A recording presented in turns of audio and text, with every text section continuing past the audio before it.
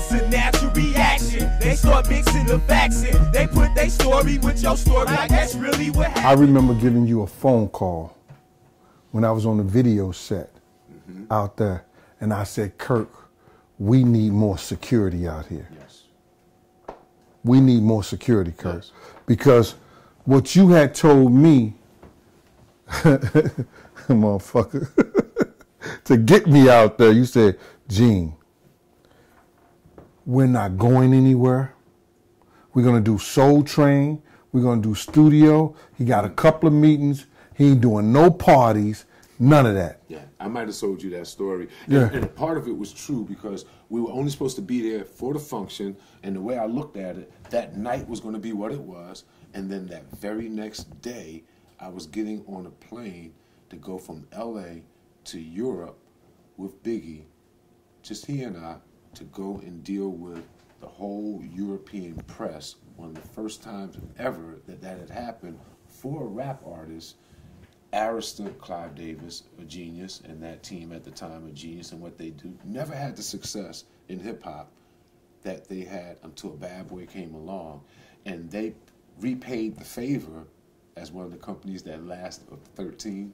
They repaid the favor by giving us a rollout with Biggie that really matched the release of his second album, which we worked hard to make a double album. We're talking about all of that in the book.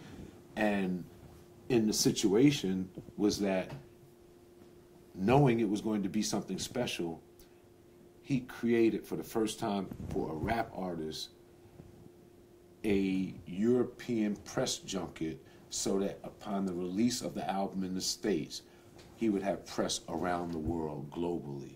Yeah, it's crazy. Now look, God ended up giving him that press anyway. Wow. Around the world. Globally. Yeah. I remember you called me back and you said he's not paying for no more security. He's not paying for no security. I was like, and then you said, Gene, but Biggie's going to London. London. And I said, all right. So me and this cat is running everywhere. And I mean, I know I was bugging you. You know, like, yo, Kirk, we going here. We at this. You told me we wasn't going nowhere. I said, we here, we there. He said, yo, Gene, we gonna be out of there right after the Soul Train Awards because Biggie is going to London. You understand? I said, all right, cool. So now, my whole thing about it was this, is that I've said this numerous of times. You made it clear to me,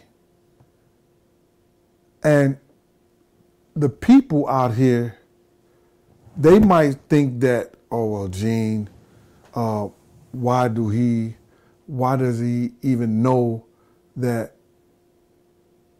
part of the business and stuff like that? But I'm right next to him all the time when he's taking his phone.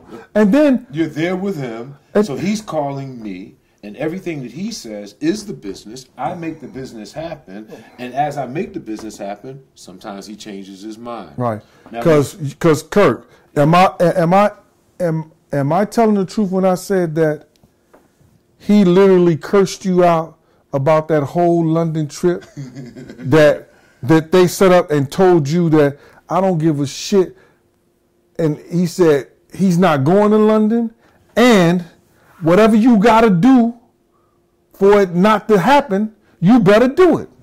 More along the lines of, Big's not going, you figure it out. You go. Figure it out. You understand? Because I was trying to explain and break down how big of a thing this was that they did for Bad Boy. The very first time that our artists would be able to follow up. He knew that they were backing us the right way because when we launched the company, we had a big launch in Europe, in London. And great thing, now the albums are coming up. We're going back to seed the soil for the success of the music and the artists. Like you know, personality is mercurial, changes like that. So when you're in the midst and things are happening and you get the left, right, and you get all these different options and decisions, Sometimes you make decisions on the spot. And he decided that Biggie wasn't going to go. He didn't care whether I went or not, but he decided that Biggie wasn't going to go. Right. It didn't make sense for me to go. All those people in Europe wasn't looking for Biggie. Biggie. They're looking for Biggie. So it turned out to be a Saturday morning conflict that I had to figure out, where most people on the East Coast was on a weekend, and they're thinking we're in the air, and there's hundreds of journalists formulating, flying in from where they're flying in to meet us in London. But Kirk, you couldn't. It was Thursday when we was just sitting in the limousine, and he was telling you to figure it out and everything like that. You had at least 2 days. No, it actually was Friday. Well, listen, it actually was whatever day we were supposed to fly was the day after the award show. I think the award show was a Friday night. Right. And then that Saturday morning, we were supposed to be at the airport very Right. early, no celebration. But I'm talking about when he told you Thursday. He told you because I think you mentioned it to him. I know that you mentioned it to him while we was in the limousine. Here's the point. It's a schedule that he knew we were supposed to do. He knew how big it was. Right. So someone needles at you. It's like like, I don't know if you have children or, as they go through a growing phase, they know they're supposed to do something, but they want to do something else. So they begin to needle you about the something else as if you might have forgot what they were supposed to do, and begin to set the stage that I'm not doing that. So it started on Thursday with, what are you talking about? And I'm like, he's bugging. Friday, we need to get that thing, we need to have that party, do whatever we're going to do, or go to the Soul Train, have that good time, be at the airport on time. So it's huge, it's big.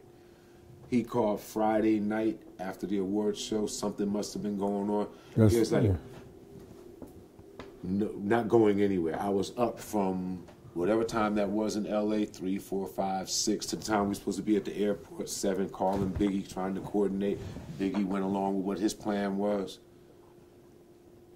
And he still got global coverage because what happened... That's crazy. That's some deep shit. What happened that next night, nobody wanted to have happen.